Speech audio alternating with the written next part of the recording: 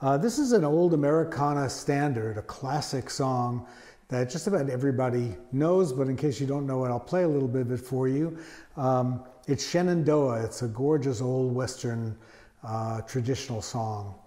So in the key of D, it goes something like this. Oh, Shenandoah, I long to see you away you rolling river. So it starts out on the third string with an A note with the D chord, and then it goes to the second string. Right, there's your melody note, Shenandoah.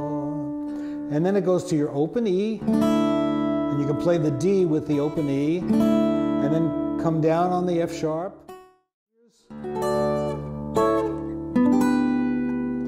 Right, I'm going from a D chord quickly to an A, and then to a G chord. Now here I'm just going to play a D, do a little hammer on there.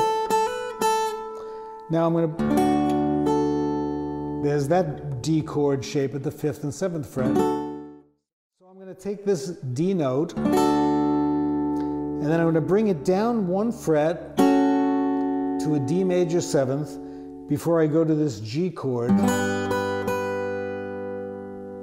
And now an A. And I'm going to hammer on this first string, and then go to a B minor. Playing that chord and getting the melody notes on the top of the chord. Then I'm going to go A, D, hammer on that first string.